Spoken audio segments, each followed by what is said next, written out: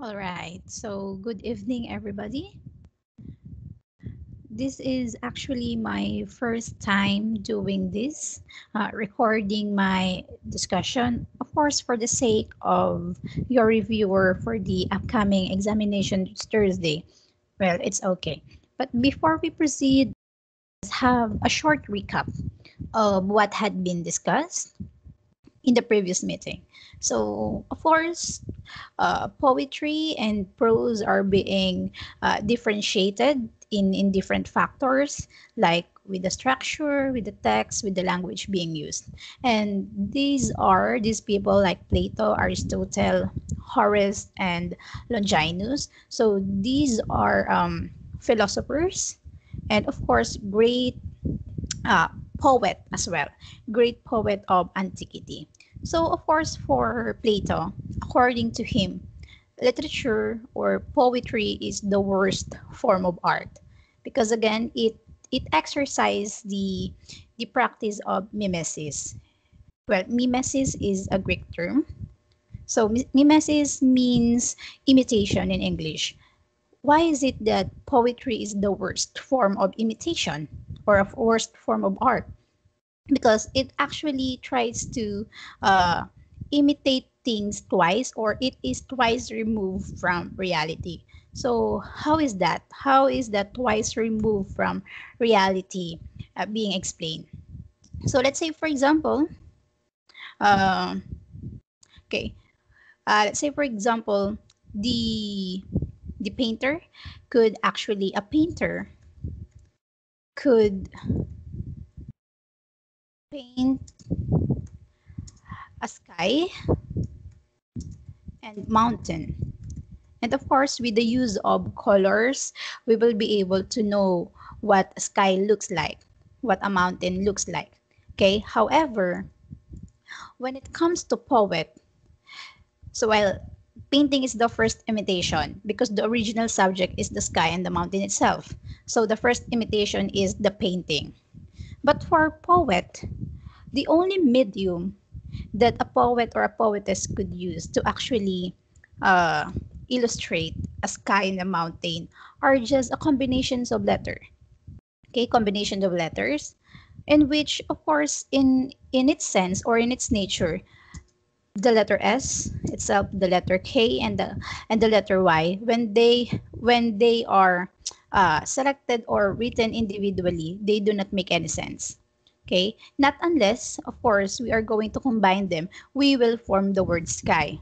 Now, the problem is that the sky itself, according the word sky itself, according to Plato, is just a representation, okay, of the word that is being spoken. So in itself, those letters, even if they are combined, they do not hold any relevance at all because there is no in the sky, or there is no skyness in the sky. Okay, do you get it? Meaning to say, when a painter paint a sky and a mountain, and the painter point that, oh, this is sky and this is mountain, then a viewer could actually realize that that kind of view is a sky. But if you are a reader and you read, if you know how to read, but the problem is, what if you do not know how to read? When you see the letters S, K, and Y, of course, most likely would know that the way how you read it should be sky. But if you do not have any background knowledge of the image of a sky that is actually connected to that word, then most likely you will have difficulty imagining what a sky look like. Okay, so that's why for Plato, literature or poetry itself is the worst form of imitation because it does not imitate in the first place. Okay, so I hope that is actually clear.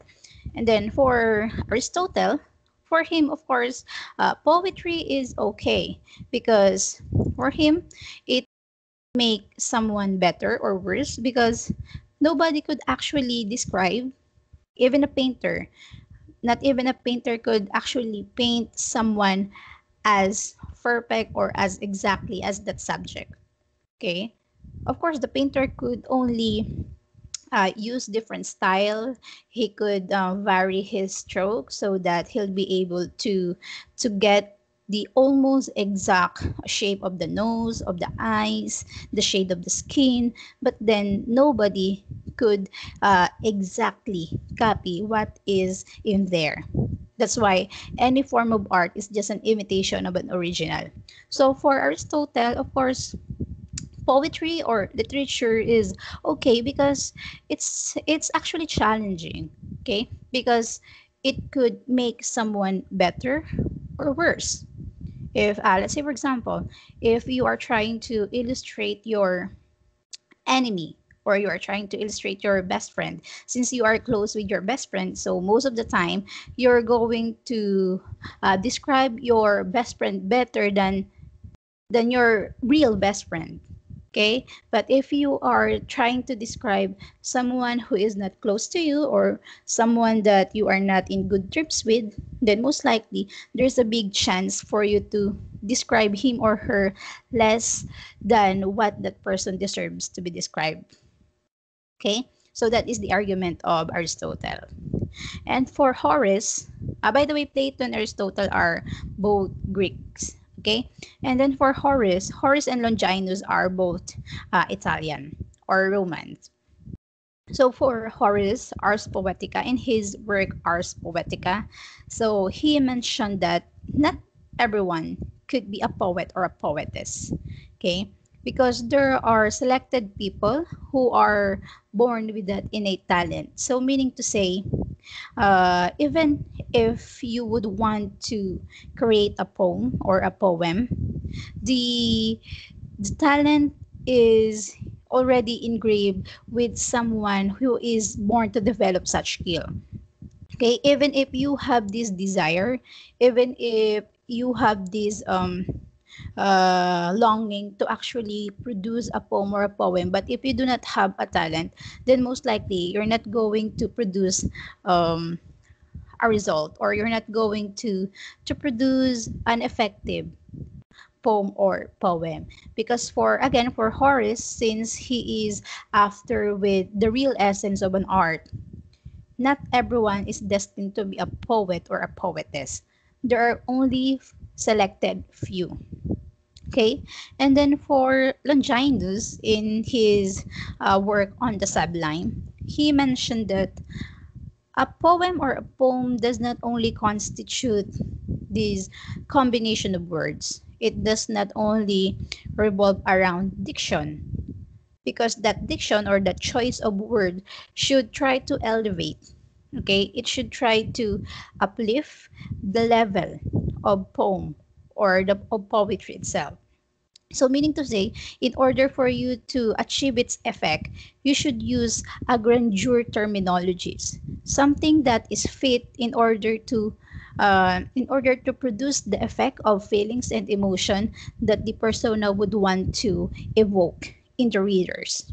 Okay, so you do not just use any word that you think is good for the poem. Okay, you should select carefully word that could make or that could present the poem or the poetry in a way that nobody expect it to be. So it's like when you use a word in a poem or in a poetry, it should always amaze, or it should always wow the audience. So that is the point of Longinus. Okay, so I hope that is clear. Don't forget the term mimesis of Plato. Okay, so now let us try to discuss further the subdivision of poetry. So we have three: lyrical poetry, narrative poetry, and dramatic poetry. So the first one would be lyrical poetry. So as the name suggests, this lyrical poetry is um, is a poem, or the poetic structure of lyrical poetry is shorter compared to the other two. And most of the time, it is accompanied by a musical instrument. So in ancient time or in ancient Greece, okay, uh, poet and poetess, well, most of them are poets. So they only use lyre, okay, to, since lyrical poetry were actually meant to be sung. Okay, so it's not meant to be read. It's not meant to be digest silently. It is actually meant to be sung because lyrical poetry is used in a lot of occasions, even in festivities. Okay, so there are different types of lyrical poetry. So we're just going to discuss the traditional one. We have first off the sonnet. So sonnet is a one stanza 14 line poem or poem written in iambic pentameter. So I'm not going to discuss anymore the meter and the foot since we only focus on the basic structure of sonnet. So it is derived from the Italian word sonetto, meaning little sound or song. So the main theme of sonnet is actually love, politics, and religion. So as you can see with the definition, sonnet is known or sonnet is usually connected with Shakespeare. Okay, but Shakespeare is not the one who created or who coined the term sonnet. Okay, so it is actually uh, it is actually someone from Italy. So that's Petrarco or Fernando Petrarch. Okay, so let's see what is the difference when it comes to these three kinds of sonnet. Since most likely sonnet is distinguished into three forms. We have here the Italian or the Petrarchan sonnet. We also have the Elizabethan or the Shakespearean sonnet. And of course, we have the Spenserian sonnet. Okay, so we're just only going to focus on the structure. Okay, so please take note of the letters here and of course how they are being divided. So we're only going to look at two things. First is the rhyming. That's the rhyming pattern. And the second one would be the stanza break. Okay. So for sonnet, with the definition itself, it is composed of 14 lines. So one stanza, 14 line. Yes, actually, it it is normally it is written into one stanza only. But to give emphasis on its structure, it is being divided according to its stanza break. Okay, so kindly look at how Italian and Shakespearean sonnet differ from one another. Okay, wait, let me just put it here. All right. Well, I cannot move it. Okay. So here, the A B A B A B B A here only stands for the rhyming pattern. Let's say the first line ends with, let's say, say, and then second line, dad, third line, um, mad, fourth line. Oh, wait, let me see. Say, sad, mad, day,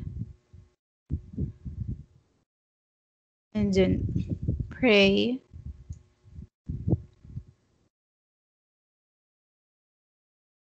Okay, and then dad. Um, right. So kindly look at the words that I uh, write in the notes. Okay. So this is how the pattern stands. Okay. So this one is okay. So B A A E. All right, go lang pa.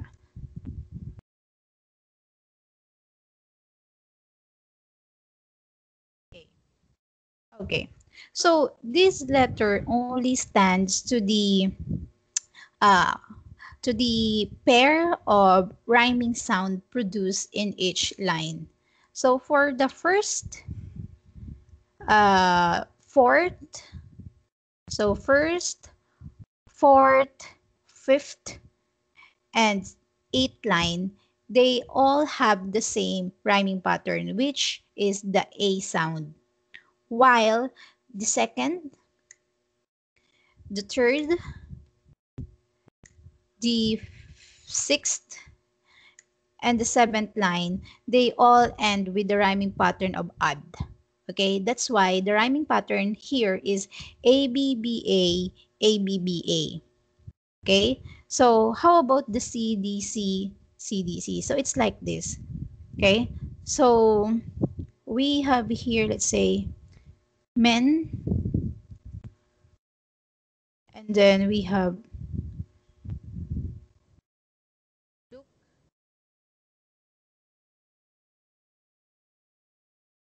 hen, or let's say Ken,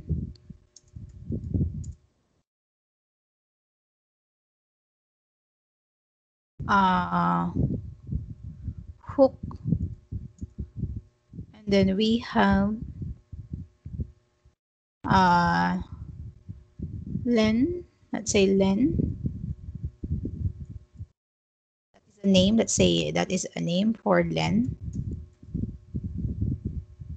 And then we have, okay. So the rhyming pattern here is C, C, D, C, D. Okay, because we now have a new set of rhyming pair. So the ninth, 11th, and 13, okay, 13 lines, they all have the rhyming pattern of N. On the other hand, the remaining lines ended with the rhyming pattern of uk. Okay, so that's why we have here the symbol, the letter symbol, CD, CD. Okay, so it's the same with Elizabethan and with Elizabethan and Spenserian sonnet. Okay, so now how about the stanza break? Okay, so let us look at here. So when we say stanza break, it is only how the stanza are being divided into group. So if there are 2-line stanza, we call that one as couplet. If there are 3 lines in a stanza, it's called tiercet. And then if we have 4 lines, we have here quatrain. If there are 5 lines, so we call that one as quintet or cinquain. And then if that is 6 line, it's sestet. There should be a T, sestet. And then if that is a 7-line stanza, we call that one as septet. And lastly, if that is an 8-line stanza, we call that one as octate or octave. Okay, so kindly look at the stanza break of Italian, Elizabethan, and Spenserian. In Italian sonnet, the first stanza break is octate because there are 8 lines in a stanza, followed by a sestet because there are 6-line stanza, or there are 6 lines in the stanza. And then for Elizabethan, there are actually 3 quatrains and 1 couplet. So first quatrain, this one, the ABAB. Second quatrain, because the CD, there are 4 lines in a stanza. And then the third quatrain is the EF. And the last one, the GG rhyming pattern, is what we called couplet. So it's the same for Spenserian sonnet. So I hope that is clear. Okay, so let's try to skip some slides. So the second one would be elegy. So of course, elegy is very emotional in its nature. Okay, because in elegy, actually, it is dedicated to someone who actually lost his life, or the purpose of elegy is just to try to express, okay, your feelings or your emotion when a person or someone or something, could be an animal, or it could be a thing that is dear to you, lost. So we do not only pertain to life, because there are people who are really sentimental, and even if a bracelet, a letter are just things, they also treat it as if it is human, as if it is alive. Okay, so that's why in elegy, but in a traditional view, elegy is meant to uh, I mean, it is written to actually express mourning to someone who passed away, or someone who is already dead. Okay, but of course there are also people who try to commemorate the maybe the importance or the significance of the presence of that person, even if he or she has been has been away or had been away, okay, on the earth for how many years.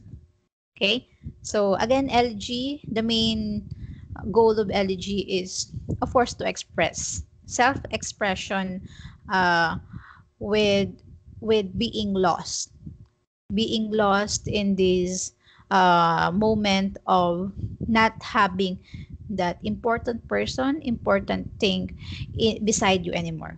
Okay, then we also have ode. So ode is a classical poem that has a strict structure. Okay, but if in elegy it tries to uh, evoke strong feelings or emotion of losing, in ode it's a totally different thing, because it's kind of positive, since it expresses emotion or feeling that complements, that praises, okay, or that gives high regards, okay, to a work of art or to a person. Okay, so there are two kinds of ode, the Pindaric and the Horatian ode. So Pindar is actually a Greek poet, okay, who created the ode. Well, most of Pindar's subject are philosophers, king, queens, okay, those who are holding high position in the state. Okay, so for Pindar, ode is worthy being dedicated to those people who are ruling the state or who are ruling the country. Okay, and then for Horatian ode, remember that according to Horace, okay, so it is actually after with Horace. According to Horace, he is actually with the importance of an artist, meaning to say not everyone could be a poet or a poetess. So it's the same thing. For Horatian ode, it tries to praise or compliments artists, real artists. Okay, maybe the personality of an artist or the art itself produced by the artist. And then for a more loose term or a modern term, we have homage, especially when you are giving back something to the place where you were born, or to a place that is really dear to you, or a place that holds a lot of memories, well, sweet memories, and you would just want to feel nostalgic and would want to to praise or to give at least significant time to illustrate or to show how grateful you were when you were in that place before. And then for encomium and panegyric, it's the same thing. It so happened that here, well, in ode, basically we try to praise or compliment people who are well known, who are influencer. But for encomium or panegyric, it's more on giving praises and compliments to a normal person. But since poem or poem is highly personal, okay, so it's up to you if you're going to treat that particular person as someone worthy of emulation. Let's say your mother. Okay, for others, your mother is just a normal person. But for you as a poet, of course, you would want uh, dedicate a writing that could actually express how grateful you are and how strong, how powerful your mother is, and that would be in the form of encomium or in panegyric. Okay, encomium is very private, meaning to say you write that ode for you to, of course, express how grateful, how thankful you are with the existence of that person, let's say your mother. Okay? So you actually write that one, read that one in private. But in panegyric, it's the same thing, but you have this desire to let others know how you feel about that person. Well, most of the time, this panegyric is used in a program, in the opening program, especially when you are when the speaker is trying to introduce maybe a presenter or a speaker, or if there is this initial message from, let's say, from the mayor or from the one who is assigned to give the introductory message. Okay, so that's the only difference between encomium and panegyric. And then we also have idyll or pastoral. So for idyll and pastoral, it actually comes from the word idle, as in IDLE. So meaning to say, you're not going to do anything. Of course, in other culture, not doing anything is actually doing a lot of things. How? Of course, doing something does not only include you moving physically. Okay, your mind, your spirit needs to be relaxed as well. So there should be a relaxation or a rest time for your mind and for your body, especially for your spirit. Okay, so that's why idle or pastoral poem suggest peacefulness, suggest being contented of what you are, who you are, where you are. Okay. But of course, in a pastoral poem or poem, most of the time it is highly descriptive because it tries to give off a feeling of being in a peaceful place, being in in a place that could be analogically compared to Garden of Eden, or in a place that you would want to just lie down, relax, and not think of any issues or problem that are confusing you, that are interfering with your everyday activities, especially the horrible the horrible everyday news that you heard from radio, that you read from newspapers. Okay, so if you would want to write, or you would want to read a poem or a work of poetry that tries to evoke a feeling of peace. Okay, so you should read idle or pastoral poem. Then we also have psalm, or in Filipino that is awit. Okay. So if in ode, it tries to compliment or praise a well-known person, an artist, officials in the government, or just a normal person. In some, everything uh, returns back.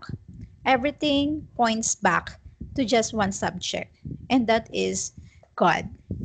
Okay, so it doesn't matter if the awit or the psalm expresses uh, joy or is lamenting. Okay, it all falls back to God.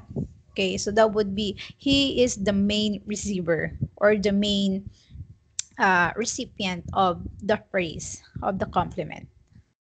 And then of course for song, actually song has been continuously debated if song should be included in lyrical poetry, since most of the previously mentioned poetry use instrument as accompaniment to give somehow um, additional factors or element to make the lyrical poem or poetry more enticing.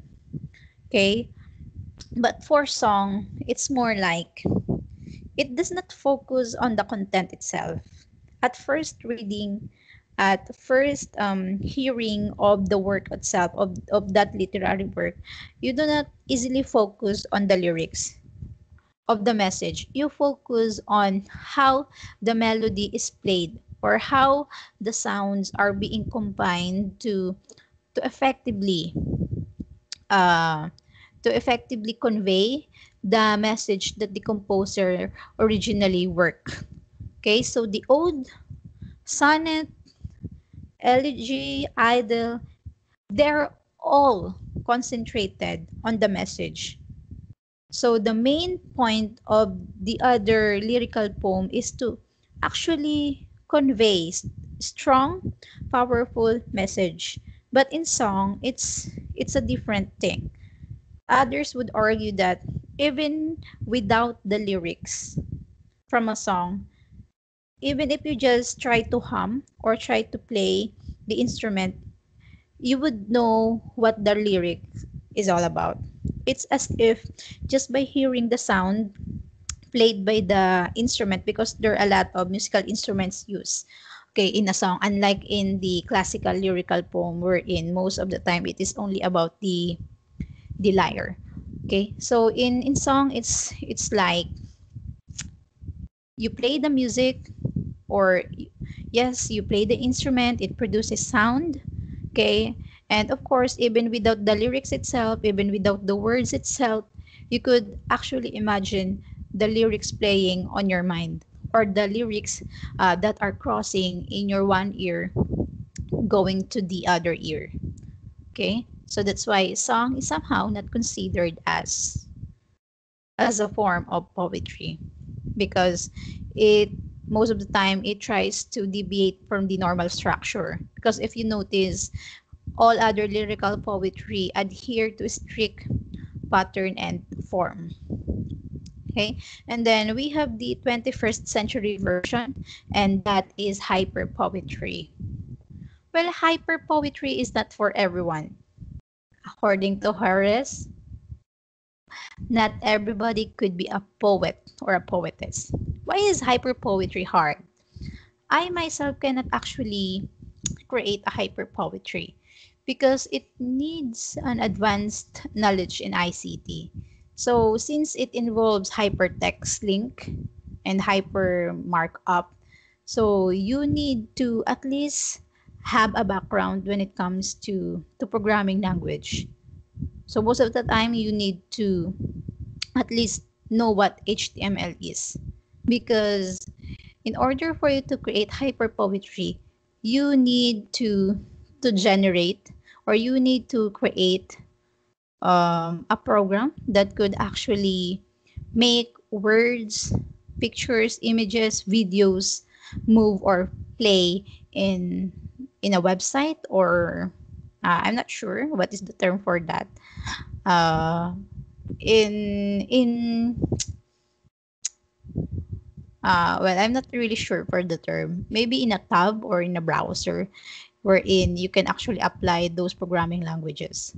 So this is only a website, no, in which it tries to create random poem through this I think this is a newbie programmer, or a programmer who is into literature as well. So here there is a structure that you can choose with. There is haiku, sonnet, and whatever. And then after choosing, you may choose any theme for the poem. But of course, it is fixed, meaning to say whatever structure and whatever theme the the creator of this website encoded in the program, those are the only thing that you may choose with. And after clicking generate poem, bingo. Okay, a random combination of words are produced to actually create a poem. And if that is actually haiku, then most likely there will be only uh, 575, 17 syllables. Okay, so words that only contain 17 syllables. Okay, so that's it for lyrical poetry. Now let's proceed with narrative poetry.